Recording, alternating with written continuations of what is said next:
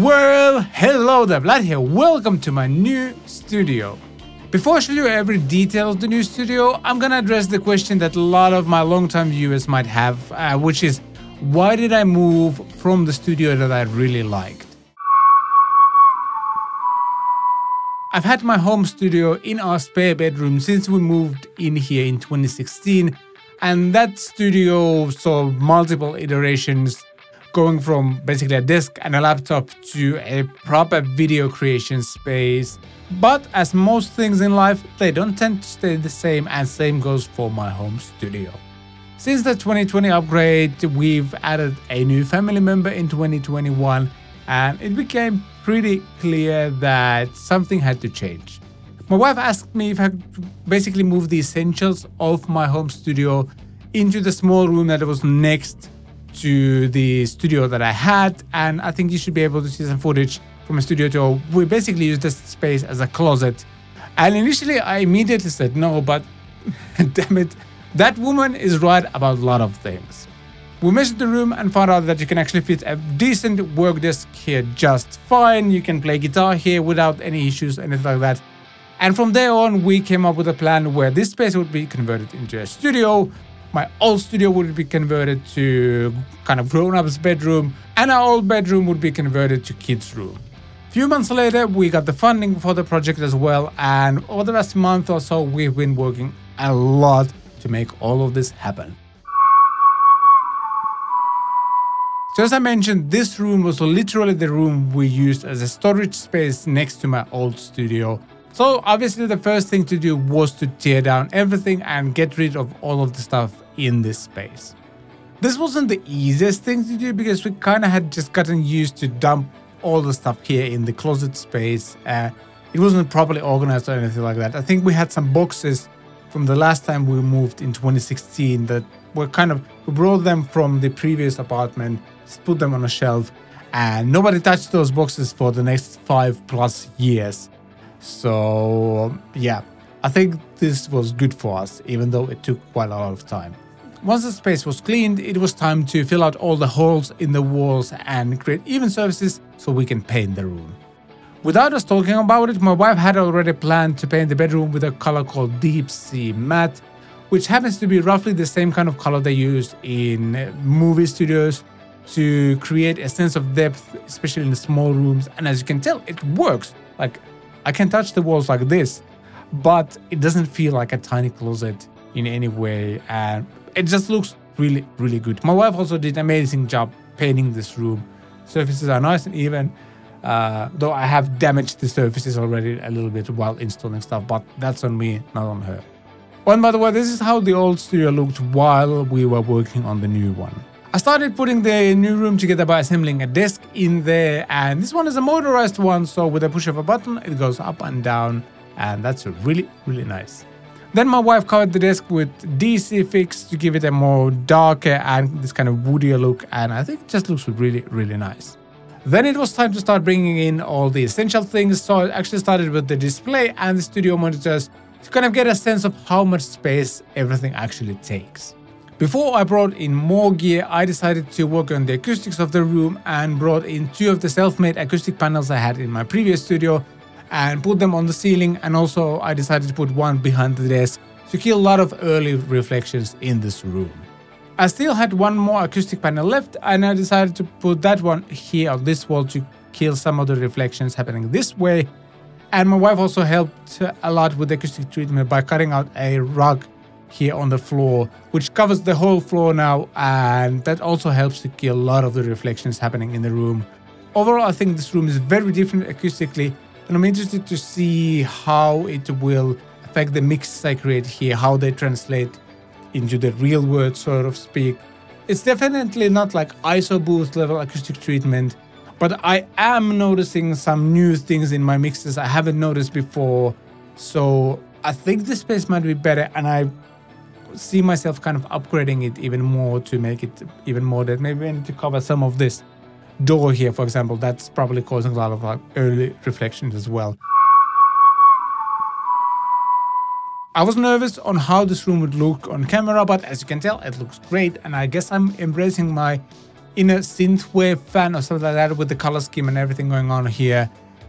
I think it looks nice. Different, but nice. And if we take a look at basically like my perspective, this is what you see. You got the Focal CMS 50s, got my huge screen, SM7B here, hello.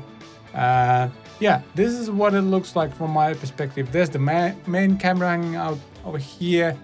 There's the secondary camera traveling over there. Light 1, light 2, and then I got this extra screen that works with my video switcher. And the cool thing about this thing is that I can actually move it and have it, let's say over here, for example. Let me zoom out a little bit so you can see more.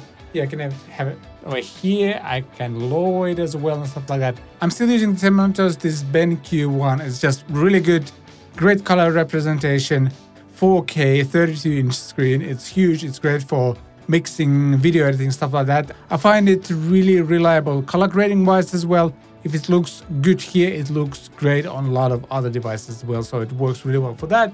I'm still using my Focal CMS 50s. I love these monitors. I know them really, really well, and they just work.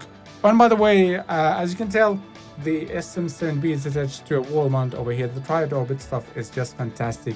And this is literally a guitar light. And its job is to illuminate the guitar. Let me demonstrate. If we check out the main camera. Yeah, that's how it looks with the guitar light off. And this is how it looks with the guitar light on. It just makes all the difference. So, gotta have a guitar light, kids. You just have to have a guitar light. Something I did update was the laptop. I'm now using the MacBook Pro M1 14-inch one with the M1 Pro chip. And this thing is very, very different from the M1 13-inch laptop. This is just way, way more powerful. It has an HDMI port, there's an SD card reader, there's MagSafe, so the magnetic power thing that they got rid of for some reason, which I always thought was a genius thing and saved me from dropping a laptop on the floor numerous of times. And the laptop was slightly thicker, which seems to result in better ventilation and therefore better performance as well. There's no stupid mini display thingy. This can run up to 4 external displays, I think, whereas with the 13-inch one, it could only run 2 external screens, and it would always, even with the lid closed, it would count the internal display as one of the displays. So basically I could run just 1 external display. Now I can run 2. So I can also use this thing as an external display for my laptop if I need to. Overall, the performance of this laptop is way beyond that I could have even hoped for. I guess Apple came to their senses a little bit. What I also did was upgrade my audio interface from the old Apollo Twin to a new Apollo Twin X. The old one was from 2011, I think, or something like that. And the main reason I ended up getting rid of it was that it was using the old Thunderbolt connection, like the really old one. So I actually needed 2 dongles to first convert from Thunderbolt to like USB, and then you would need to convert that USB to USB-C, and it was a hassle. And yeah, as I mentioned, something software-wise wasn't working with it as well. Just got a newer version because I'm so used to the Universal Audio workflow, all the plugins you can use, live tracking or for live podcasting and stuff like that. It just feels home, and I never felt a need to switch. I got the Focusrite Scarlett 202 if I need to have more channels, but 99.9% of the time I'm just fine with 2 inputs. So I also upgraded my video switcher as well from Blackmagic ATEM Mini Pro to Mini Pro ISO. So in Mini Pro you could basically, live edit. I'm just hitting the cut button here. You can see how the edits happen. You could live edit the video, and then you just get one file with all those kind of edits baked in, so to speak. But what kept happening was me forgetting to switch the camera, and there's been a lot of kind of segments or takes lost over the past couple of years where I thought I had the right camera selected, but I didn't. And that was just really, really annoying. So what the ATEM Mini Pro ISO actually does, catchy name by the way, is recording all 4 camera inputs and all the audio inputs as well into separate files that you can then edit later. And you can still do all the live switching like this, but it will also save all of the files separately. And it also creates a DaVinci Resolve file, the video editing software that Blackmagic Design also creates and that I've used for the past 2.5 years or something like that. It creates a DaVinci Resolve file with all of those edits kind of recorded already. So you can check your timeline, and if there's an edit you don't like, you can change it afterwards. This does result in huge files per video shoot, but it makes sure that you don't lose anything. Like if you had the wrong camera angle selected, you can change it in the post, and that's bloody fantastic. It's kind of a small but actually a really significant update for this studio. I also got myself 2 new lights. Both are manufactured by Nanlite. They're actually 2 of the same lights. This thing here and the other one is over there, kind of shining on the back of my head. And they're manufactured by Nanlite, called PowerTube 62, something like that. Don't remember exactly the model name. The cool thing is that they're rechargeable. You can place them on a stand, or you can use the magnets they come with. And for example, that one is on the door with the magnets, and I can angle it just right, and it just looks really good. And as you could tell, for example, this one makes a gigantic difference. Oh, and I got a slider as well. I wanted one for a long time, and I finally got one. It's a Rove Everyday Pro, I think, something like that. And it just adds, well, movement to the shots. I think this footage looks really cool, and I'll probably be using this for like when I do a pedal demo or something. It's really cool to have a little bit of movement going on. It just looks really, really professional. As you can tell, I only have 1 guitar here in the studio. The rest of the guitars are around the apartment, and I think that's kind of nice. As of right now, my only amp solution is actually the Pod Go, because I don't want to use the Uralton Junior in this room. It's hot enough here already, and using a tube amp, even with the line amp, everything it has, it's not fun. There's not enough room. I have a pedal board on the floor, it has the Pod Go, and I have a bunch of pedals to go with it.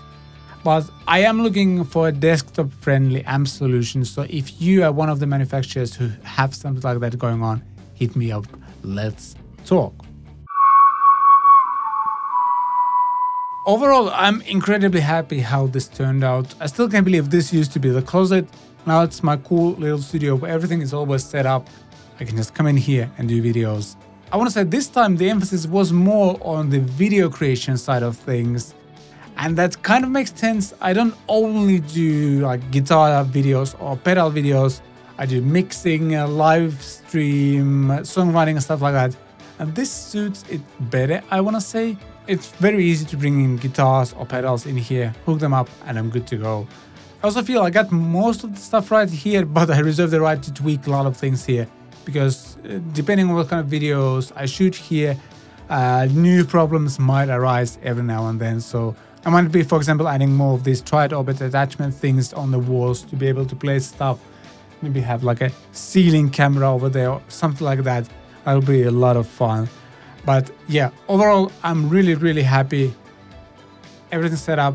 This room is really inspiring to walk into. And also, our quality of life overall as a family will improve quite a lot because we just have so much more space there now. And I think it also just be good to go through all of my gear and realize how much stuff I own that I basically never use, and a lot of that is actually on sale right now, or I have sold already, so that's good as well. But yeah, that wraps up my home studio 2022 tour. Let me know, what should I call this place, because I might just use it from now on. Is the booth rat's cage? I don't know what I was thinking of that. So like that, let me know in the comment section down below. And yeah, if you get any questions, be sure to ask those as well. Ways to support what I do in the description as well. And I'm off to enjoy my summer holiday. I shall see you in the next one, or by podcast, or I shall see you next time. I don't know how this works anymore. Yeah, cheers.